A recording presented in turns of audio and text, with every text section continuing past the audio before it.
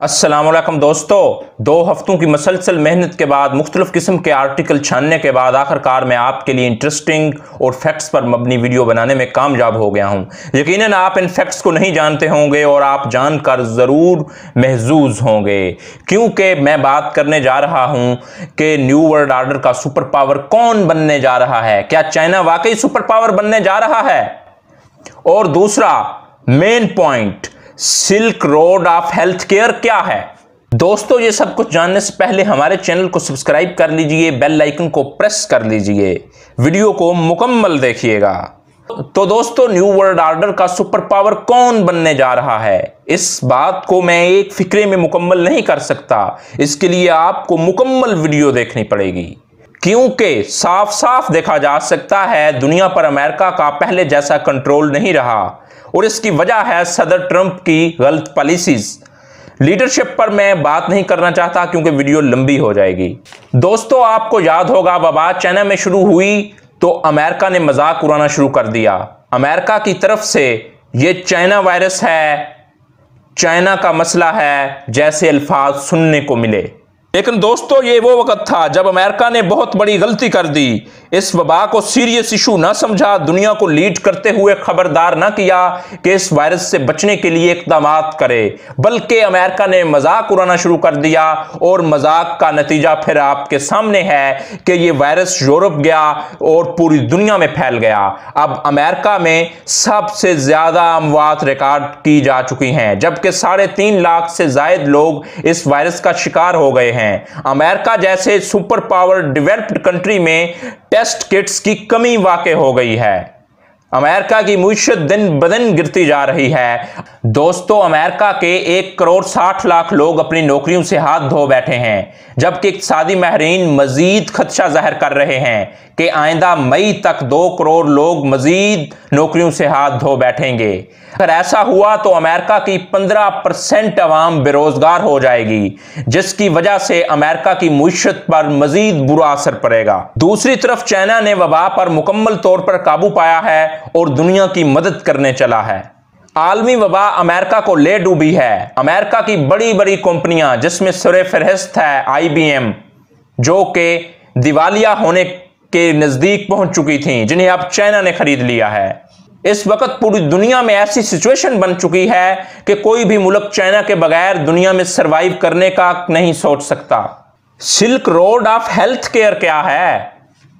China's coronavirus plans create a silk road of healthcare leading towards world dominance।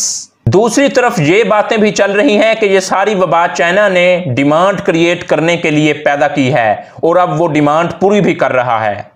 जिस तरह China one belt road चला रहा था, बिल्कुल इसी तरह इसने silk road of health care, सेहत की देखभाल के लिए ये सिल्क रोड तैयार की है।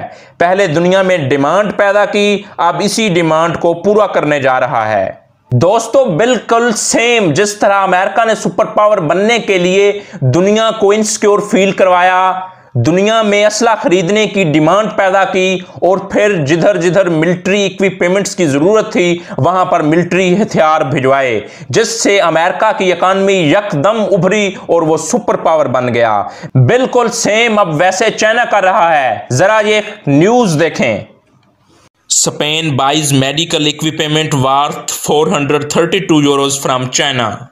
White House airlifts medical supplies from China in coronavirus fight. Medical supplies from China arrives to help Iran. China has exported 3.86 billion masks, 37.5 million pieces of protective clothing, 16,000 ventilators and 2.84 million testing kits।